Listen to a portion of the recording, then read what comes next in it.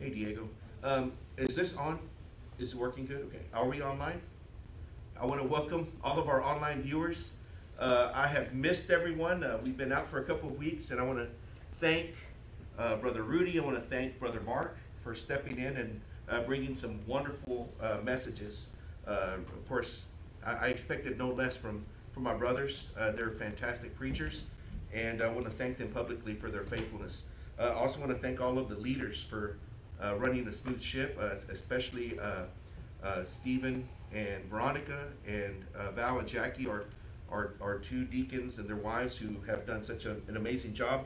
The Ortizes will be out this week. I pray they have a restful vacation and that they have travel mercies. And so, again, I'm thankful for that. Brother Kirk, we're continue to pray for you. We just finished praying for you, and we love you, and we know that you continue to fight every day for your recovery. We pray for you as you do. And to the Alvarado family, I know that Philip is watching. I want to let you know we pray for you as well, and we pray that you recover as well. And with that being said, we are in our series on Interwoven, and we are now in Lesson 10. I've got an announcement to make. There are 12 lessons in Interwoven. That means that after tonight's study, I've got 2 more lessons before the series of Interwoven comes to an end. And I was praying about where to go from after Interwoven. And I have decided to let you decide. So what I would like for you to do, is, for those of you that are watching online, to send me a note. And if you want to do it tonight, if you want to send it, or if you want to reach out to me, for those of you here, I would like to hear your input on what you would like the next series to be. If you'd like it to be out of the book of the Bible, let me know your thoughts. If you'd like it to be on a certain topic, let me know your thoughts. I want to be more, especially for our Wednesday night study, I want to give you a voice. A lot of times, it's the folks that are receiving the teaching that can oftentimes lead me in that. So I prayed on that, and I felt like, no, you know what? I want to give the church a chance to do so. So if you're watching online, if you're here tonight, if you have an idea, do not leave or don't click off until you've shared, if you have a certain study or a certain topic you'd like to study. So we're going to be, I'm going to be sending the same message next week, and give you a couple of weeks to decide what you would like the next series to be. So just keep that in mind. All right. With that being said, I want to call a special person up here. I want to call Alexia up here. Come on up here. Look, first of all, before we begin, show everybody your fingernails. Look how pretty your fingernails are. You got to show them like this. Like that. She's got her fingernails painted. So, I was walking by, and I saw this real pretty picture. And I asked Steve, who did that picture? And he said, you did it. Did you draw this picture? Okay, tell us about this picture. What is this picture? This is Jackie singing. Okay, Jackie singing. Sister Sarah. And then this is Mommy. Okay, so you have your mommy, you have Sister Sarah, and you have Sister Jackie singing, and they have their hands up. Why do they have their hands up? What are they doing? Because they're worshiping. I love that. And so it's a really pretty picture, and I love it. And the reason I love it is because of this. We can't forget that we're setting a standard for our kids. We're setting a standard for others. She sees us worshiping. She now learns how to worship. It's our duty to teach our kids how to worship. It's our duty to teach our loved ones how to worship. And that's why the nation of Israel has survived for thousands and thousands of years, because the grandpas taught the grandkids and their kids, and the parents taught their kids how to worship. So every family taught their kids about God. And so just as your mommy and daddy have taught you about Jesus and how to worship, one day you're going to be a mommy, and you're going to teach your kids about how to worship God. So I love your picture because it's really pretty. Did you color it too? I love it. So I'm going to put it back up there for everybody to see, okay? So I'm going to put it out there on the wall. And by the way, we have a little wall where the kids put all their work out there. Don't just walk by. Come by and take a look at it, because our kids are doing amazing work there. And so, thank you. I'm going to put this back up there, okay? Thank you. Let me have a hug. You did a good job. All right.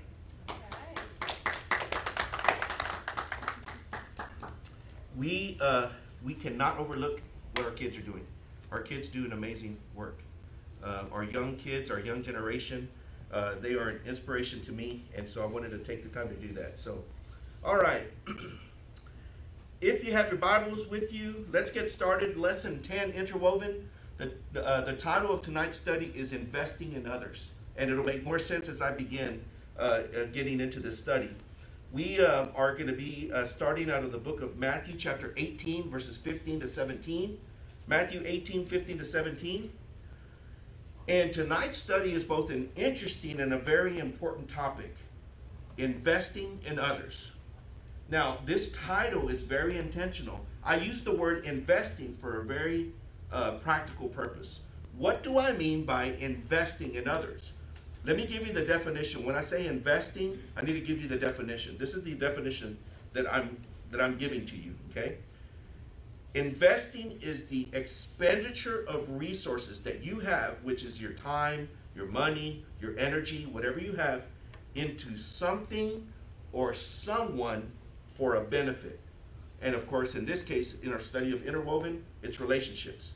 So when I say investing in others, it means giving of yourself to someone else. Giving, whether it be your time, your money, your energy, whatever it is, your prayers, whatever it is, investing in relationships with others.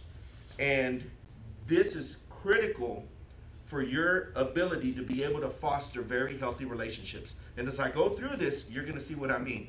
Okay? And again, as always, I want to remind our online group, we got somebody monitoring. If you have a question or comment, please chime in. Remember this.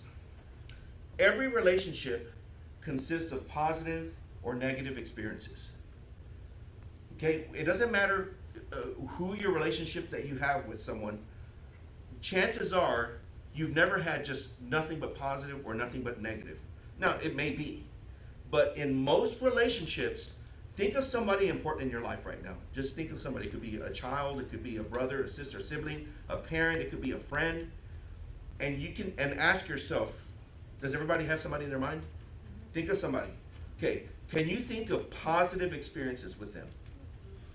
Do you say, man, I can think of some really happy, good experiences and memories? Can you think of some disappointing times? Some times when you're like, not so good, okay? That's human experience, right? Well, I want you to imagine relationships as bank accounts, okay? I want you to imagine your relationships as bank accounts, and it's going to make sense why I say investing in others. Steve, go to the next slide. Okay, now the credit for this idea goes to a man named Stephen Covey. And years ago, Stephen Covey, an author, wrote a book called The 7 Habits of Highly Effective People. And he introduced this idea of emotional bank accounts. Now, I'm adjusting it a little bit because I don't fully agree with everything he taught. It's a good idea. I love the premise of what he's teaching. But in Covey's book, what he's talking about is if you want to be highly effective in many ways, he's talking about business and so forth, right? He's saying investing in your relationships is very critical to your success. Amen, that's great.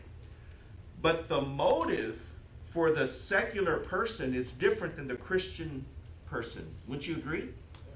Yes. The motive for the secular person, the businessman, is I'm going to be nice to you. I'm going to invest in you because I get something in return. For the Christian, if we follow the premises of Christ, our motive has nothing to do with what we get. Our motive is the forgiveness that God has given us. And we are reciprocating the love of Christ that is in us.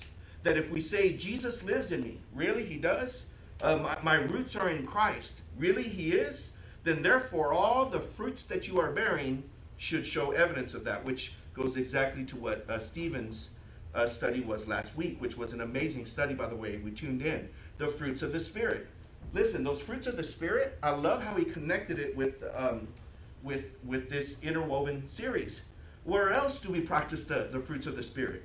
Where else do we practice love and forgiveness and peace and kindness and all those things, if not with each other?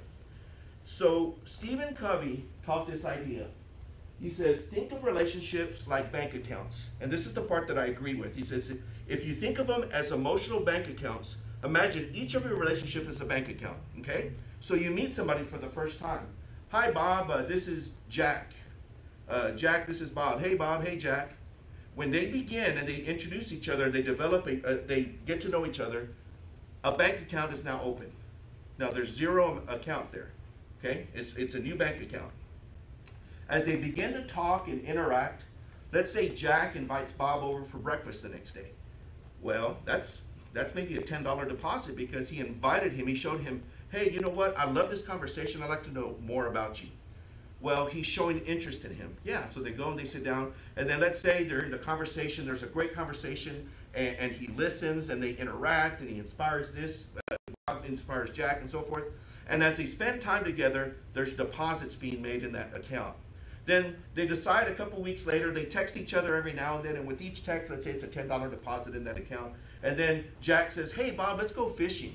They go fishing, spend some time out there talking, and then Bob invites Jack over to church, and they go. And over time, each one of those positive interactions, if you see it as a bank account, is like a deposit made into that account.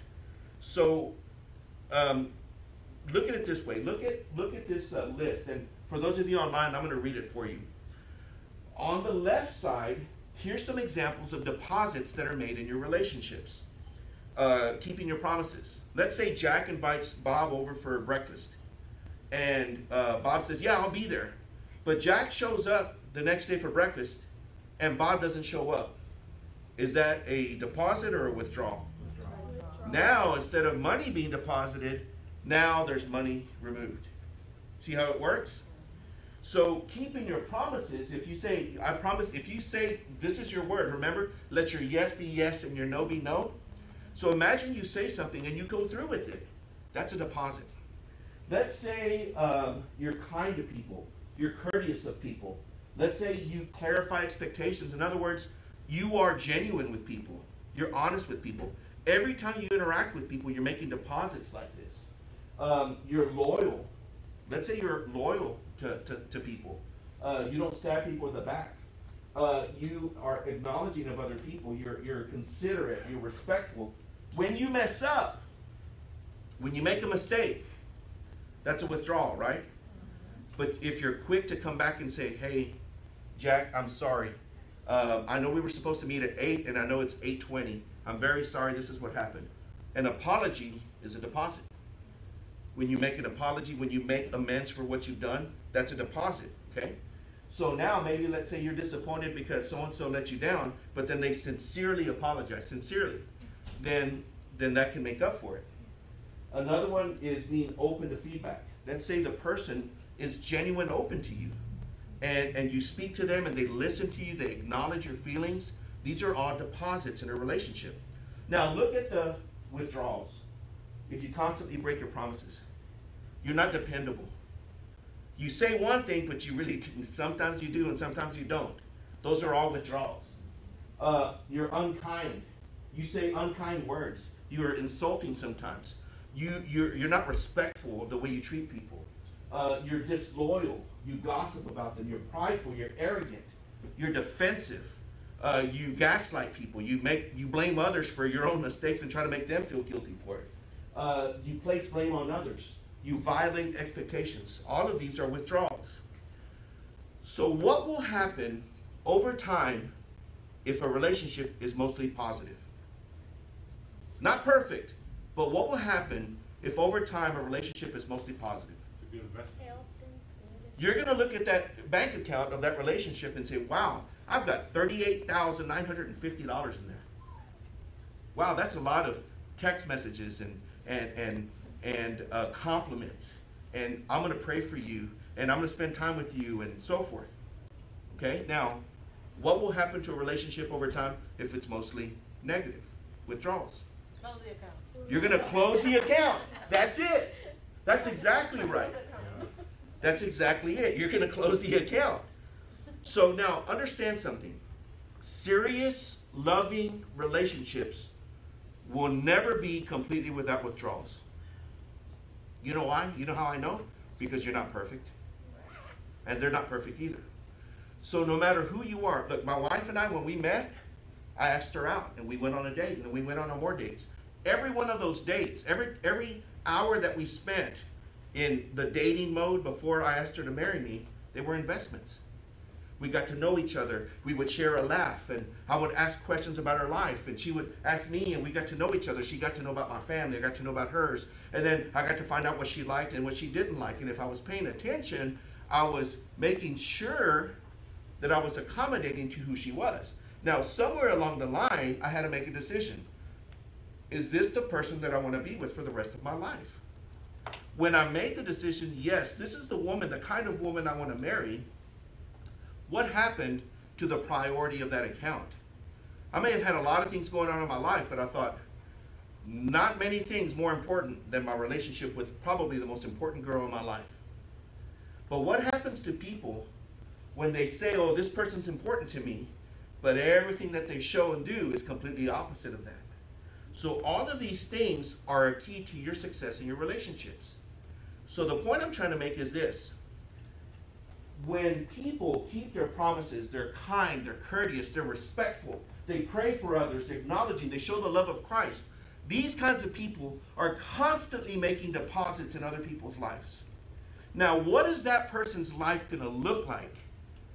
The kind of person that exhibits the love of Christ in others. If you really put on the love of God, remember, you don't have it, I don't have it. We have to put it on every day because it doesn't come from us. It comes from the Spirit of Christ that's been given to us.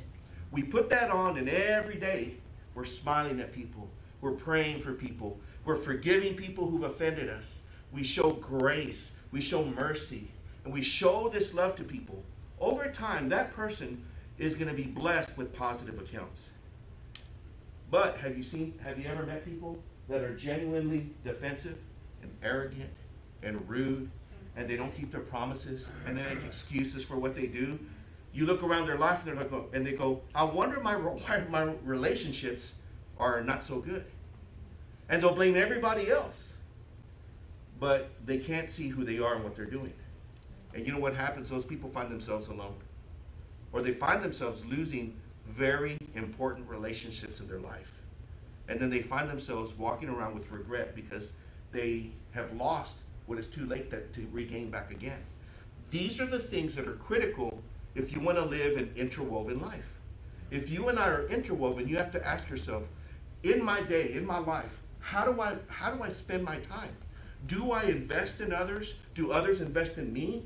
Do I show the love of Christ? Do I make deposits in relationships? Or am I a taker?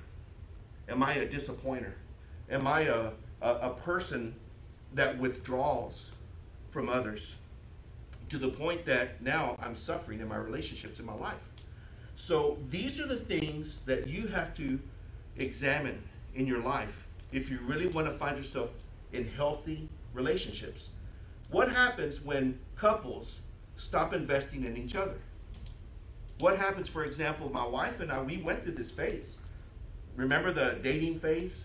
We were going out and, man, we'd go get ice cream and, man, she was the most important thing in my life and everything was going great. Then she gets pregnant with Marco, and then I have to go get a job, and I got to, make money to pay the rent and pay the utilities and to pay the car and to pay the insurance and the telephone and all that stuff. And Monty's busy trying to work and trying to raise the kid and trying to do all these things. And after a while, we stop investing in each other. After a while, we don't go on dates anymore. We don't have time to... I remember when we were first dating, we would stay up late just talking about different stuff. Well, I'm getting home late. I'm tired. I want to go to sleep. She wants to go to sleep. After a while, you're so caught up with life. You're so caught up with the kids. The kids, they get all your energy. They get all your time that you don't have any time for each other. That happened to me and Marty. And after a couple of years, 3 years, it felt like I was living with the roommate rather than with the spouse. The conversation ceased. That when we finally did go out on dates and we would sit there, we didn't have anything to talk about. We'd be like, yeah, so we were talking about the kids because we had nothing to share anymore. And when I began to realize that, I thought, we have to invest in each other again. And when Marty and I began to talk with couples that are in crisis, that's one of the key things. We'll hear one of the spouses say, well, You know, there was a time, man, when we were so good. We were spending time together. Things were so great. But lately, I feel like we just don't talk to each other anymore. We don't connect. We don't understand each other anymore. And the first thing we'll say, Monty and I will tell them, you need to reinvest in each other again. Y'all are the most important relationship in that household, and you've allowed life to get in the way. And you have to make time. You can't, well, we'll see when there's time. There isn't going to be time. You're going to have to make time for each other. And if that relationship is that important, you have to do that. So what happens, for example, when parents are consistently critical or break their promises with their kids? You see, a lot of times parents think, well, you know, I'm mom or I'm dad, and that we have this unlimited bank account with our kids. But if you're constantly critical to your kids, if you're constantly breaking your promises to your kids, if you're not investing time in your kids, eventually your kids are going to close down that account with you. There comes a point where they just shut down on you. And then you're trying to make things right with them, but what you realize is you have a negative balance. And when you try to do it with your spouse, if you haven't invested in the time, if you try to do it with people who are important in your life, and you're trying to make things right, and you don't realize I have a negative balance, then you're going to struggle to understand what's happened to your relationship. It needs time. It needs investment. It needs energy. It needs your focus. And so many times I've seen parents, for example, they try to buy their way with the kids. They'll say, well, I'm going to buy them this or whatever to make up where they're lacking. But your kid doesn't need an extra teddy bear. They don't need an extra game. They need time with their parents. They need a hug from their parents. They need a day with their parents. They need a conversation with their parents. They need connection with their parents. The same thing with husbands and wives. So what happens when people do not value or respect their relationships? They're going to look around and they're going to see closed bank accounts, negative balances. And this is why it's so important to understand the idea of investing in others. Okay, so that's the introduction. Let me open it up for a conversation. In what way in your life, or in what way from what you've heard me say, and I welcome the online comments as well, in what way do you think this is critical or important for you in your relationships or for you to have success? Share some things. Give me your thoughts of what you've heard. Well, I think if we don't have interwoven relationships, we're not making any positive impact. So if you're sustaining relationships and you're spreading whatever goodness is in you, you're spreading joy, you're spreading, wisdom maybe, or, that kind of thing. I think of like when someone passes away, there's two kinds of people, right? There's those that like, wow, like nobody could fit at this person's funeral. That person, had interwoven relationships versus I think that's when you really find out what kind of life. The legacy they leave behind, right? Right. Yeah, that's a good point. I didn't mean to interrupt you. Yeah, no, that was it. Yeah, you're right, because how can I put this? We have to think about what's more valuable for us, right? We have people chasing titles and money and all kinds of different things, but for those of us who walk with Christ, we realize that if we really believe what the scriptures tell us, the things that are most valuable to us are our relationships around us, our kids, our spouses, our relationship with God. And if you walk and talk and act in the way that Jesus did, for 3.5 years, Jesus did nothing but invest in others. And the world was changed forever after that. But we care so little for oftentimes the relationships that we have that we're not even realizing the damage that we're doing in our relationships. Just withdrawal. And it's so easy. Oh, I'm sorry. And we expect the account to stay the same. No. Every time you disappoint, every time you break a promise, every time you fail, what you're sending is a message. You're not that important. Yeah. Oh, but you're so important to me. Then why isn't it there? Yeah. Why isn't the fruit there? Why isn't the evidence there? You have to be willing to do those things. And I'm speaking especially to couples, to marriages out there, parents and to children.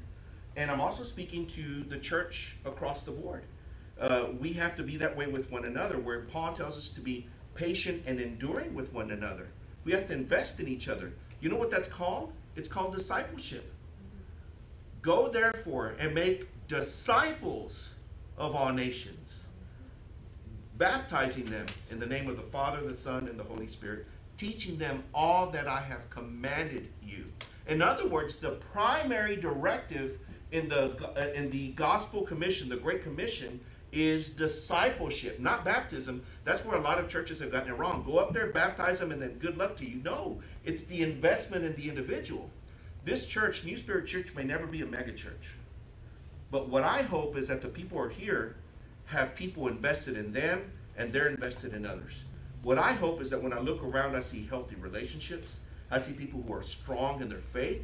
I see people who are secure in their relationship with Christ. That to me is more important. And I'm not saying that a larger church is not important. I'm not saying that. But what I'm saying is I would far better feel as a pastor if I had a smaller flock of healthy people with healthy relationships, and especially in the relationship with God, than a bunch of people who were not doing or living out anything of the faith that they proclaim. So all of this isn't just some idea. This is biblically based, and I'll prove it to you. Matthew 18:15-17. If you have your Bibles with you, Matthew 18:15-17, and that's in the next slide. There you go, brother. Remember, here's the key teaching for tonight. You have to invest in your relationships. Think of somebody that's important in your relationship. Think of somebody right now and say, this person is important to me. How are you investing your time, your energy, your focus, and your love to that relationship? Are you investing in that relationship? And you have to guard against too many withdrawals. And let me tell you something. There are no relationships out there that can't get to a negative balance if you're not careful. And so that's the key here. Listen to what happens here in Matthew 18:15-17. This is Jesus speaking, and this is his instruction for relationships in the church. He says, if your brother sins against you, go and tell him his fault between you and him alone. Okay, so notice, if he listens to you, you have gained your brother. Okay, there's an offense. There was a withdrawal made. Now, Jesus is saying, be proactive with that withdrawal. Somebody's offended you. Somebody's hurt you. Somebody's done something wrong. Go and try to make amends there, right? Now, but if he doesn't listen, verse 16, if he does not listen, take one or two others along with you, that every charge may be established by the evidence of 2 or 3 witnesses. He says, okay, if they're not willing to listen, take with you 2 or 3 and attempt again. It's a priority. Relationships are a priority. If he refuses to listen to them, tell it to the church. And if he refuses to listen even to the church, let him be to you as a Gentile and a tax collector. I want you to read this through the lens of emotional bank accounts. So here we see attempts to reconcile withdrawals, but when others are unrepentant, unwilling to change, unwilling to see and acknowledge their mistakes, we have to be willing to close some accounts. That's what Jesus is saying, just like you said, sister. There are some people who will do damage to your life, and they'll do damage to others around you if they're left unrestrained. That's what Jesus is saying.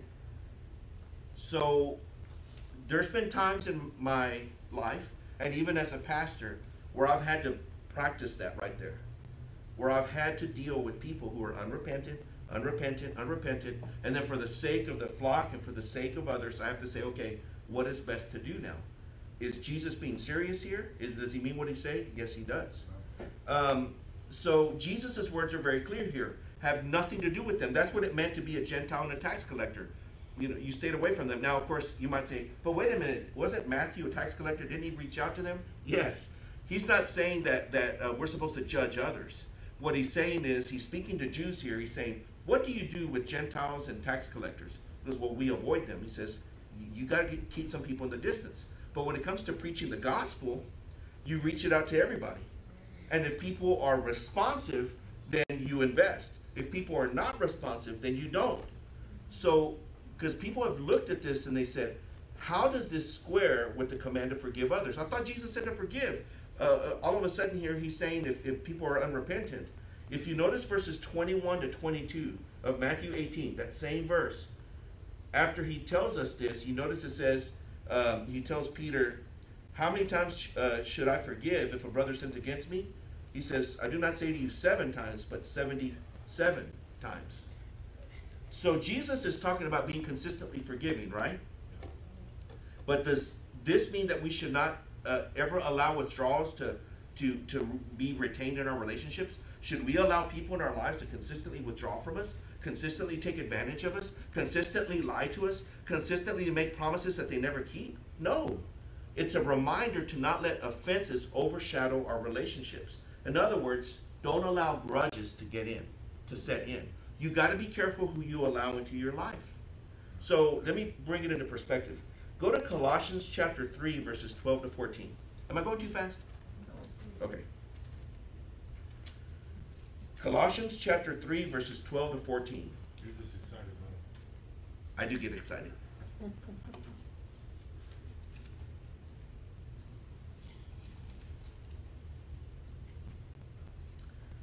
Colossians chapter 3, verses 12 to 14. Put on then, you see that putting on again like a garment?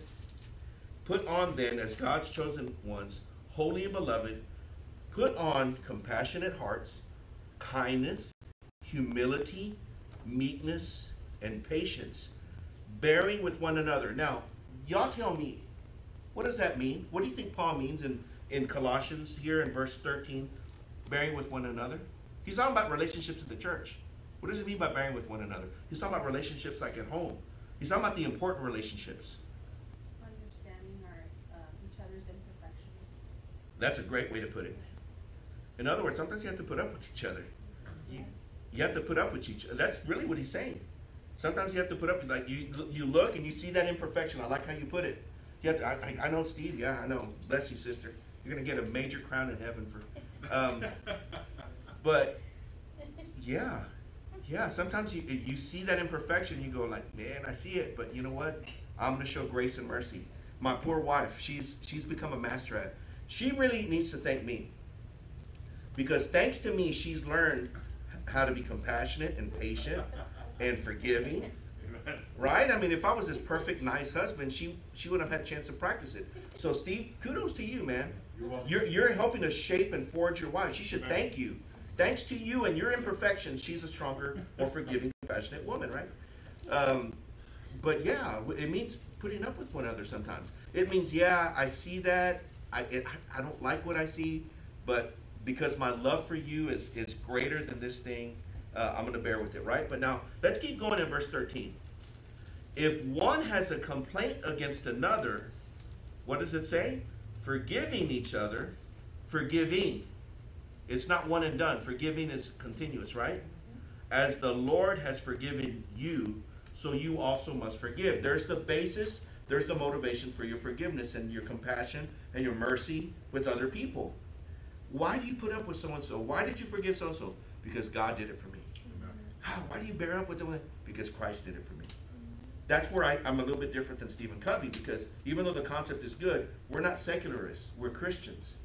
And the difference is that all of our motivations are based on what Christ has done for us. I do this not because I expect something in return. I don't put money in the pot because I expect a big check later. I don't act nice to others because I think they'll give me something in return. I do it because Christ did it for me. Doing it without any expectation in return. That's the love of Christ. So the command to forgive others is an instruction to practice the forgiveness that we've already received from God. But this teaching in Colossians and this teaching of forgiveness is not an excuse to allow others to abuse us. This teaching in Colossians about bearing with one another and forgiving and so forth is not an excuse to allow others to abuse you. My wife and I, unfortunately, have found ourselves in situations where we're dealing with couples in which abuse is happening in different forms. No. You have to get out of that context. Now, it doesn't mean, yes, we teach forgiveness. Yes, we teach, hey, God hates divorce. Yes, we teach, these are difficult things that we have to deal with. God doesn't want divorce, right? God wants to restore relationships and so forth. But that does not mean that the person should be sitting there in a situation where they're constantly abused. Get out of there. And we'll be praying, and sometimes it's good for people to separate. Paul speaks of that. It's good for people to separate and for repentance and for time and so forth. But these teachings are not an excuse to allow people to take advantage of you. That's not what it's teaching. So we must always love and forgive. But there are some people we have to love from a distance. there are some people we have to keep at a distance. Not every relationship is good for you. Let me repeat that again. Not every relationship is good for you. In fact, when you become a Christian, you may have some hard decisions to make about who needs to be near you. There are some people that are not good. It may be family members. It may be old friends of the old ways, of the old life. You have some decisions to make. So look at it this way. Jesus did not invest in everyone. Jesus didn't invest in everyone. Were there people that Jesus didn't invest his time in and his energy with? Were there people that he didn't? Like who? The Pharisees. The Pharisees. You don't see Jesus going to the Pharisees, okay, please believe me, look, let me make my case so you can. Their hearts were far from him. They weren't worth his time. And now listen, for me as a pastor too, there are some people that may question and may ask questions, want to learn. If they really want to learn, I'll invest. But sometimes people are questioning and challenging because they have a different spirit. And you have to see those things. Jesus did not invest in Pharisees. Jesus did not invest in unbelievers and people who rejected him. And Jesus did not invest in critics. But how would you explain to the critics who say, well, he invested in Judas? So Say it again. What would you say to the critics who say, well, he invested in Judas? He was his disciple for 3 years, and yet he came out being a bad investment, that some critics may say. Interesting that you bring up Judas, because I am writing a paper right now, an academic paper that I'm going to submit to the University of Edinburgh. Please keep me in prayer. I'm going to be busy on this paper for the next 3 or 4 months. Exactly on that question, because that's a brilliant question. That's a question that I actually address. Why did Jesus invest in Judas knowing that at the end of the day it wouldn't produce the fruit, right? There's 3 things that I think John, because I'm bringing it from the 4th gospel, there's 3 things that I would say to that. Number 1, Jesus knew the hearts of men. If you look at John chapter 6, he says, did I not choose you 12, and yet one of you is a devil, diabolos. He calls Judas a devil. He knows what he's up to from the beginning. So why does Jesus invest in him, right? Because when he washes feet, Judas is there. He washes Judas's feet knowing he's going to betray him. But is there a message to the Christian? Killing him with kindness. Okay, so killing him with kindness. Here's a person that followed Jesus, saw all of the miracles, heard all of the preaching, and at the end betrayed him. So there were people that were questioning, did Jesus really know? Was he really divine? And the answer is absolutely he knew. But it was part of God's providence. It's part of God's divine plan.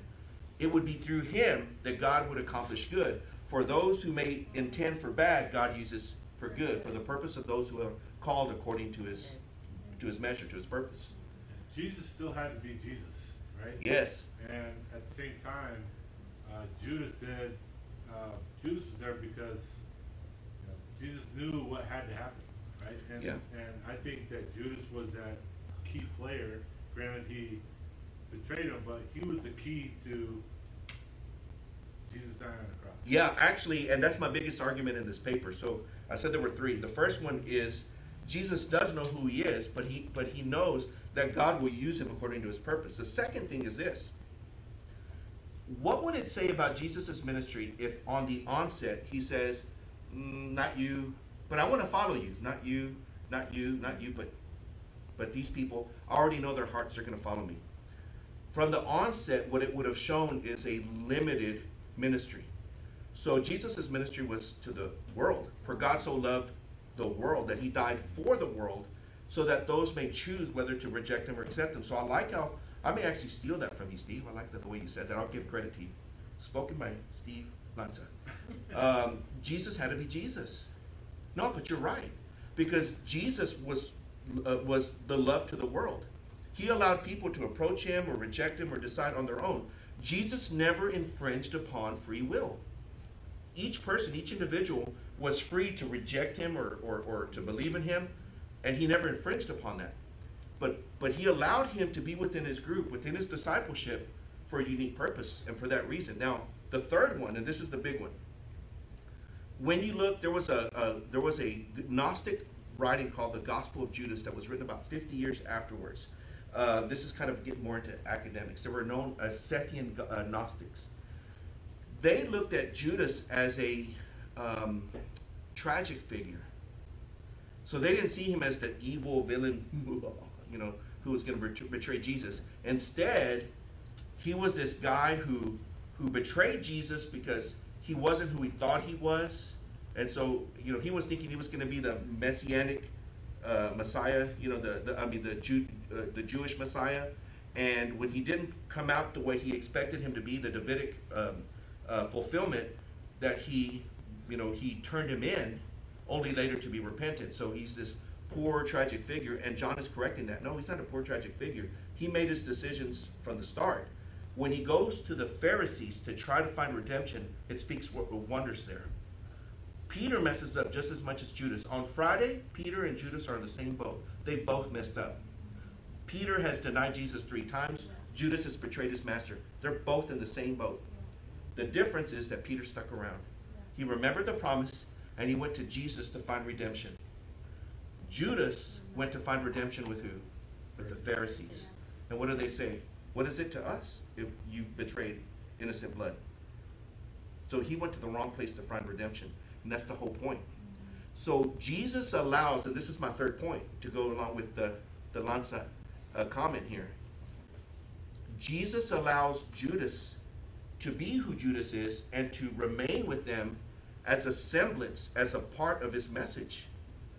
Because of what he does and how he shows, we're able to see Peter in a different light because he stood in contrast with Judas. Peter shines more because of Judas on the dark side, And so what you see is 2 contrasting figures. And so in many ways, Jesus, knowing his heart, still used him as an element of example for his ministry. And it's a message to us even today. So that's my opinion. But I'm going to talk a lot more about it because as I start working on this paper, I'm actually going to bring you a summary of it. But I love your question because even though Jesus didn't invest in those who rejected him, Jesus had a purpose for Judas. That's my point. Judas chose to follow him, and Jesus allowed it because he had a purpose for him, knowing full well that he would betray him at the end. And that's my opinion. So that's a great question. I think the key portion there is what you said is that the difference was that Peter knew the solution. He knew to go back. He knew where to go. Yes, and what to do. I think that's the main thing. Yeah. There, because Judas, it's like people in the world, right, where they go to other things other than to Christ, just to simplify it. Yeah, and I had a message on that. This was years ago when I brought it. I can't remember. But that was the message. Where do you go for redemption? Because maybe you're not going to the right place. We're trying to find redemption with different things. Some people try to find redemption with their dads who never approved of them, or with their friends who they want to impress, or with the world because the world is so important to them. Where do you find redemption? Where do you find fulfillment? Peter went to the right place. He went to Christ. And there he was restored 3 times. He denied him 3 times. In the reinstatement, Jesus restores him.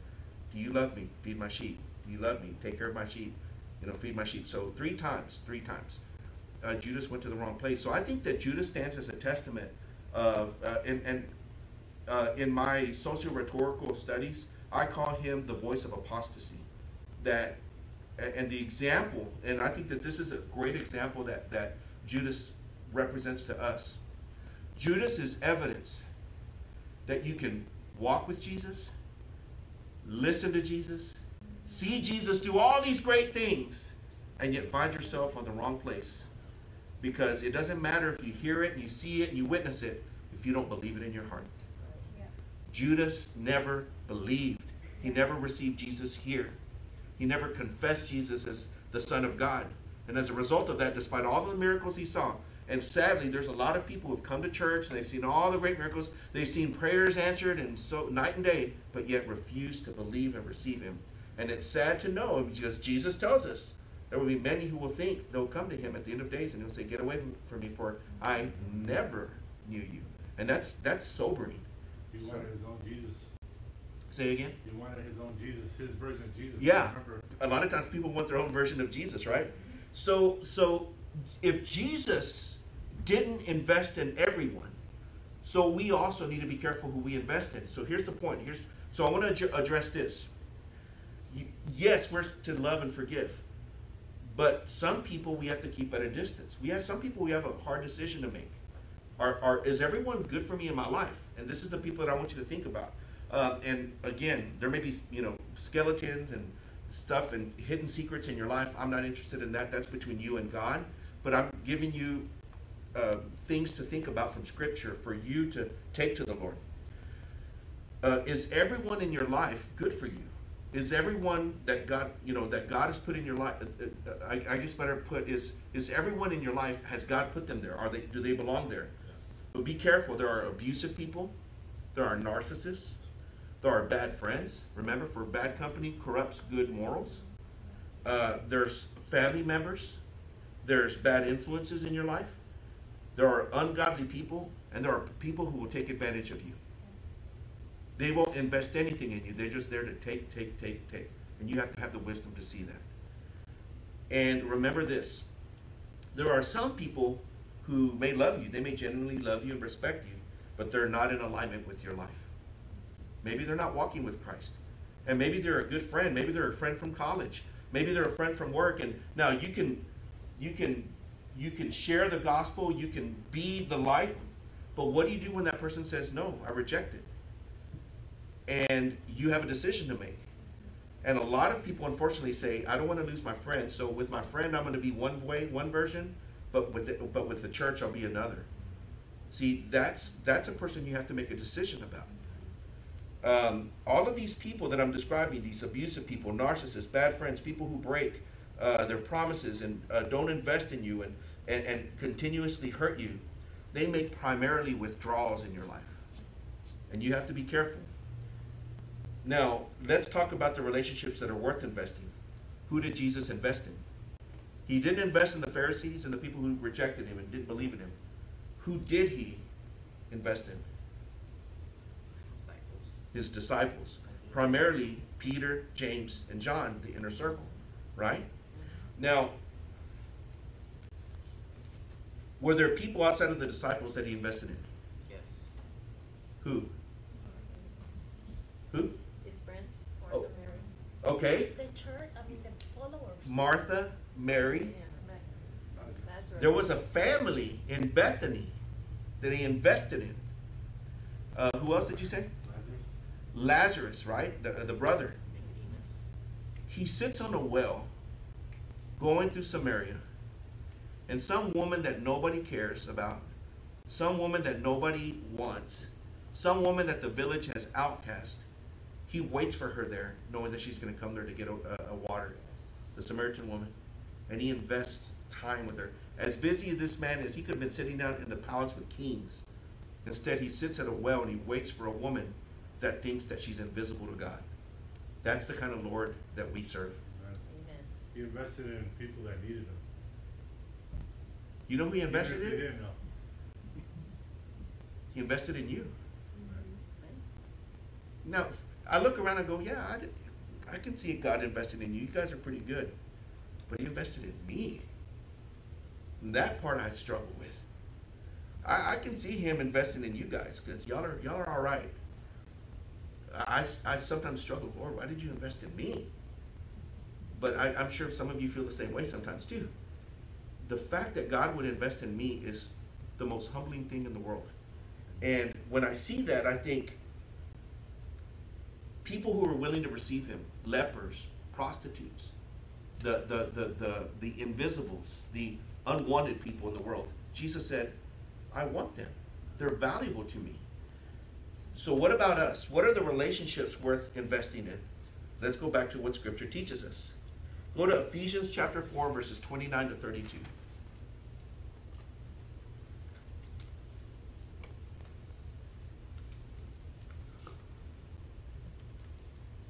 Ephesians chapter 4, verses 29 to 32. There been any online comments or questions? A lot of amens and Amens? All right. Well, thank y'all for tuning in.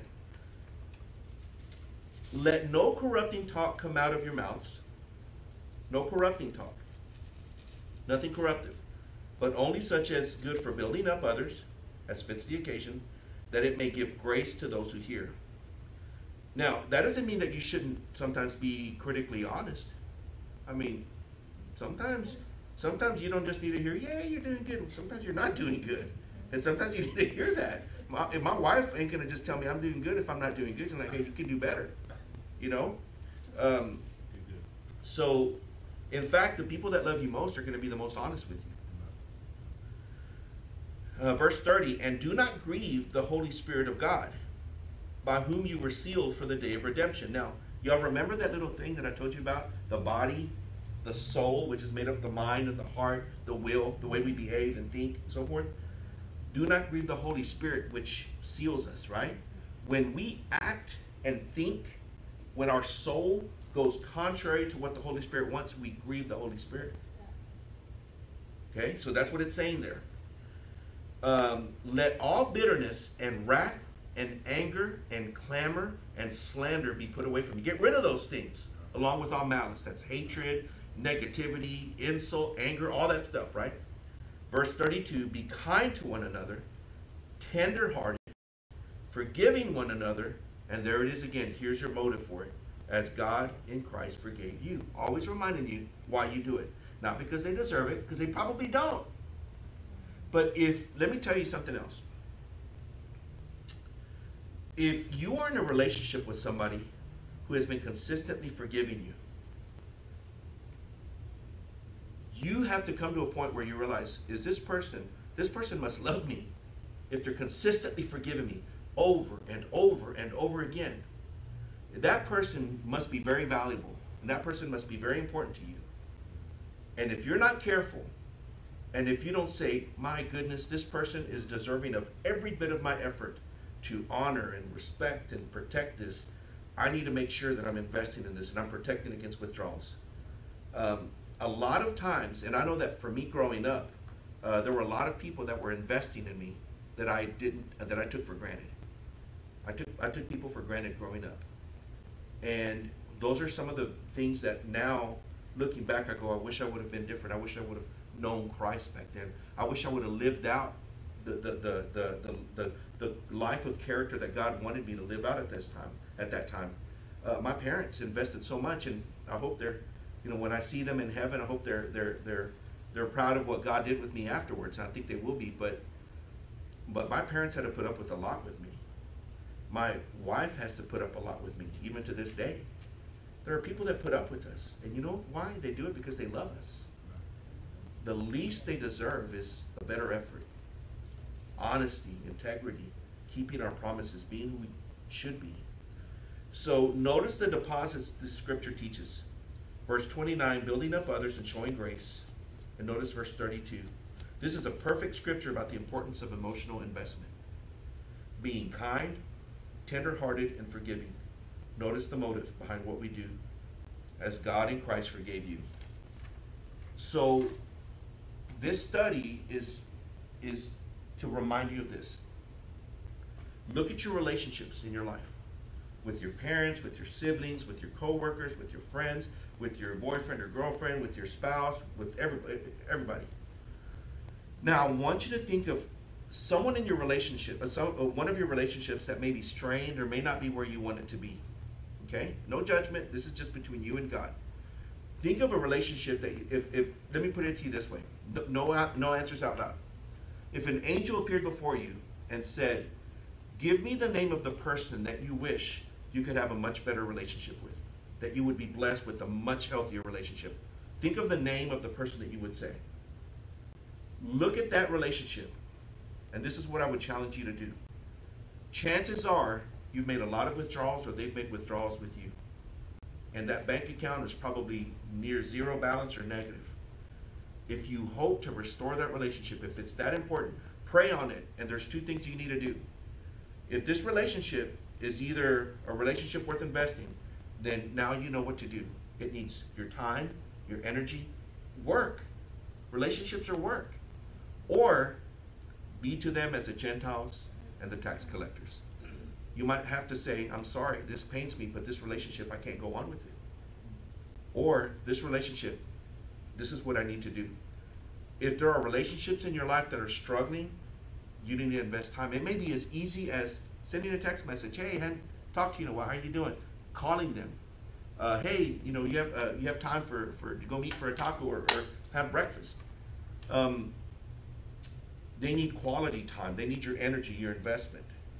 And you need to make sure that you prioritize that thing. And if it's not, then you need to make a decision there.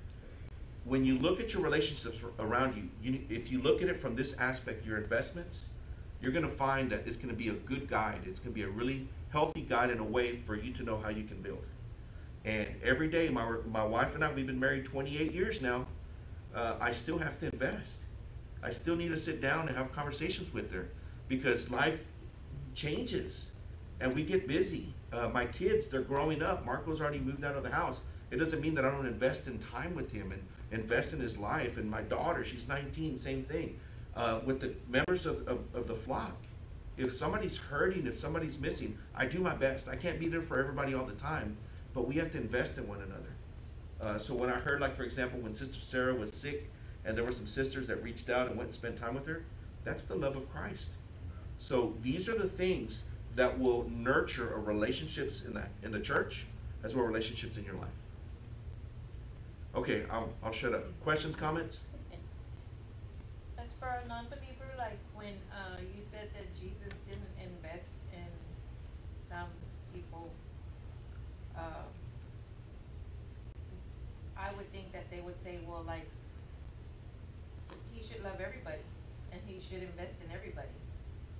So, I mean, I'm not questioning that, No. the reason Yeah. why he didn't invest, but I'm just thinking like what a non-believer would, like. Yeah, and those are those, and what because this is a hard teaching. People have notions of God or of Jesus that are just simply not accurate. He's love. Jesus is love. He just affirms everybody, Yes. and no, and contrary. That's how they think, like. Yeah. No matter what. Yeah, and people don't know the character of God.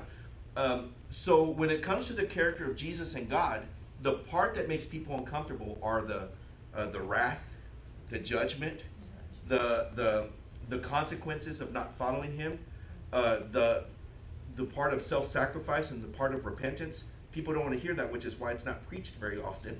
They talk about the affirming and God is a big fluffy teddy bear. Jesus is love. It's just this big encompassing love and loves everybody. But go back. I kind of made me say it because, like, I see a lot of the podcasts too where there's a lot of preachers trying the gospel to the LGBTQ community, and they're like, well, Jesus is love. He's supposed to love all of us. Like, that's why I'm just like. Yeah. And what I would say to that person is Jesus isn't supposed to do anything. Jesus is. He is. So it's not, Jesus is not accountable to us. Jesus, it doesn't fit into our mold, into our expectations. Jesus is who He is. And we have to learn Him at His terms. We have to meet Him at His terms. So people don't like hearing, well, there'll be people that will come to me and say, Jesus, Lord, Lord, and I'll say, get away from me, for I never knew you. Wait a minute, I thought Jesus was love. Why would Jesus say that? Because He's saying, no, the love that I speak of is not the love of affirming everything. It's kind of like a parent with a child. If my daughter were to say, hey, Dad, I've been thinking about it. I've been looking for a hobby. I've decided I'm going to start doing crack cocaine. If it's okay with you, I'd like to do it 3 times a week. I'll do it in the comfort of my own home. Now, there's going to be people coming in and out because I've decided I'm going to open up my own crack cocaine business, and I'll be selling crack out of the house. And I'll say, well, no, Kayla, you can't do that. It's illegal. Look, listen, Dad.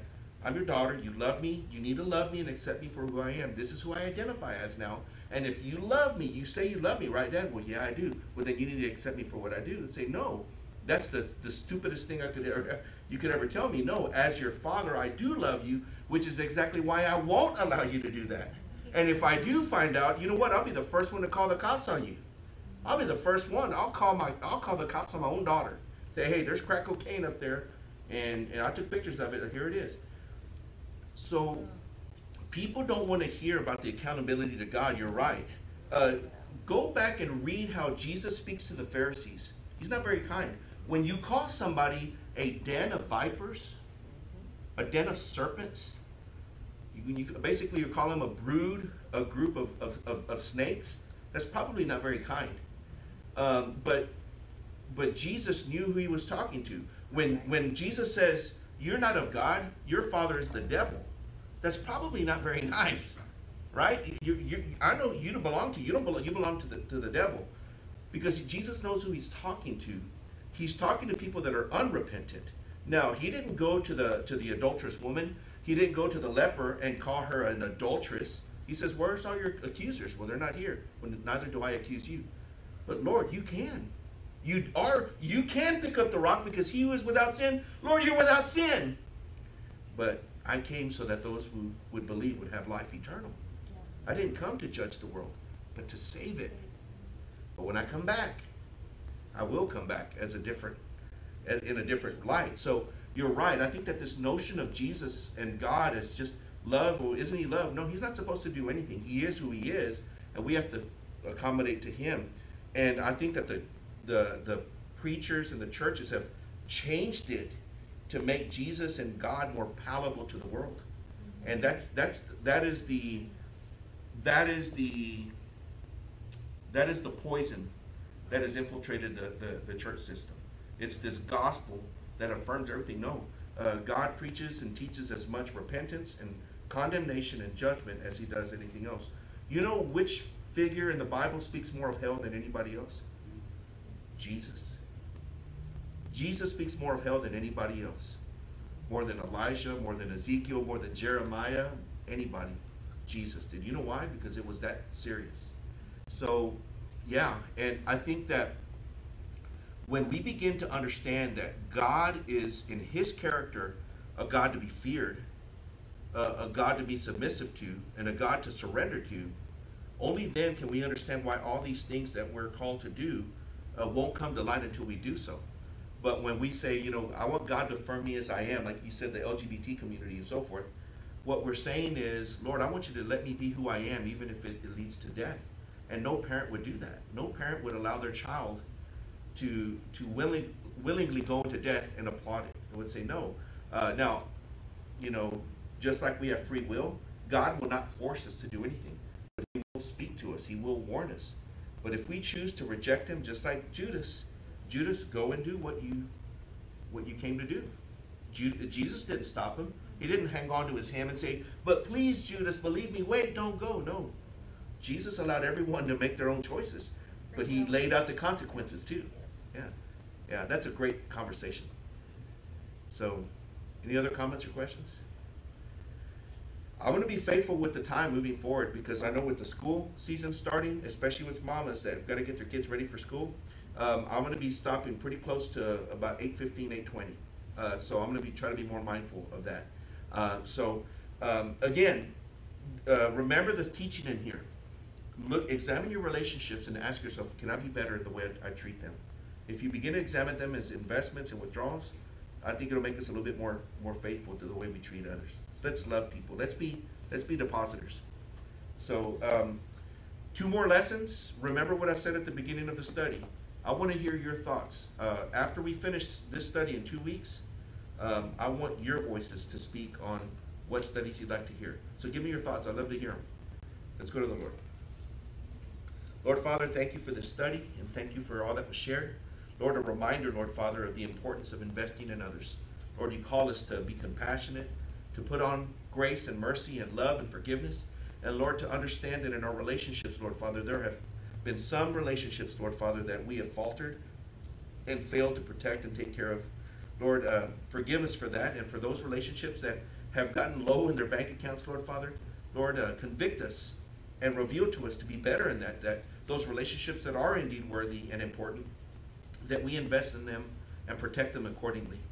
And Lord, for those relationships that you call us to reconsider, Lord, show us, Lord Father, that we prune our lives and understand that only certain people should be within our inner circle, and that there are maybe people out there that have been damaging and abusive in our life.